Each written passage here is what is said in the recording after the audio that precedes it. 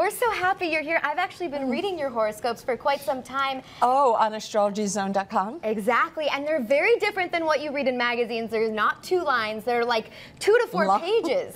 Yes, even more than that, yeah. So what is your mission when you're writing these?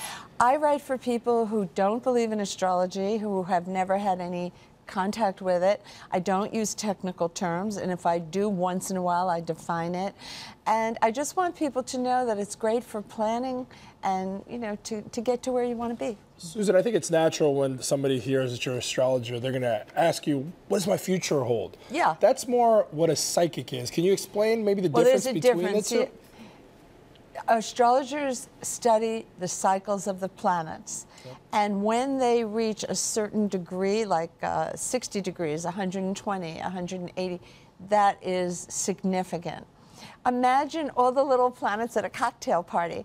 You might walk in, and 3 may be talking, and 2 over here may be arguing, 1 may be looking out the window.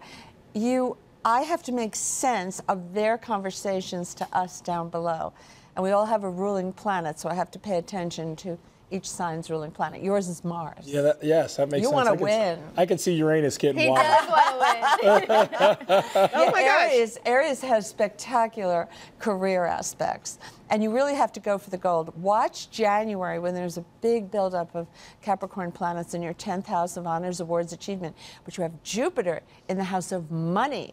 And all the Aries out there should be working on performance-based That's when my contract negotiation is in Okay, January. okay, do me. I'm next. Do me. Okay, I gotta tell you, I'm nervous because I only want good things in my future, so I don't want you to predict anything that could not be less than great. Right? I am a Sagittarius. Yes, Sag really came through 3 years of a lot of testing. Girl, let me tell you, she knows my life. I'm on a couch. I'm on a therapy couch. Go ahead, girl. And around Christmas time, you took Saturn off like a big heavy coat. Oh, it was And heavy. you walked away from that. And guess what? Right now, Scorpio is the celestial favorite, but we all have to share. Okay. Jupiter takes 12 years to go around the sun, so each sign gets a year. You're coming up November 7th, and it will last 13 months until December 2nd, 2019. So you're going to have a spectacular year next year. Oh. Susan, I'm so glad you came No, it's in really today. true. You'll see me writing it.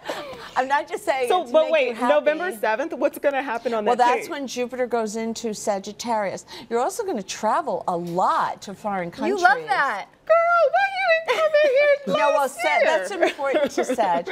They'll even delay marriage to be able to travel more. You know, they always want I didn't do to that. see the world. No, but that's okay. Okay. I mean, most of us have a life before children, during children, and after they leave, you know, because you're more free. I'm in that sweet spot now. Okay, you got to do her. Do her. So I'm a Capricorn. Well, you have the most extraordinary chart I've seen in a long time. Wow. Oh my goodness. And you're on my iPhone because I wanted to show it to you. Most of your planets, you were born in, what year was that again? 1991. Yeah. That was the year all the Capricorn planets went together. Now, here's how it goes. When it's bad, it's harder than any of us know for her because they're like planets in a little box and they get hit by other aspects. But when it's good, it's better than any of us can even imagine. So your entire spectrum is big. Wow. Now you're being tested the way you were, Felicia, but you're up to it, and you have Pluto helping you. And you have Saturn standing behind you, Jupiter standing behind you. So it's not as hard as it was for you because she has support right now. Okay. Thank goodness for Pluto. And so you've studied for 12 plus years to become an astrologist. Well, my mother knew astrology and said, I'm not even going to start teaching you unless you're willing to stick it out. I was paralyzed during an operation to save my life, and I wanted to know if I'd ever walk again. And I had to give up high school and do homeschool so I could do all the physical therapy. And I was in the hospital a year. So I thought, when this whole, thing is over, is it going to have a nice ending? No. And that's why I went into astrology. Oh, and now I want to show people that you can get through anything, and I try to help you. I call it getting out of the briar patch, like a little Peter Rabbit. Yeah. Okay. Well, Susan, thank you so much for being here. You're clearly a fighter to make your way here to Chicago to be with us. And we all got great news, so you brightened our days. Make sure astrologyzone.com is where you want to go. Like Danielle said, she checks it out every day. You should make sure you do just the same.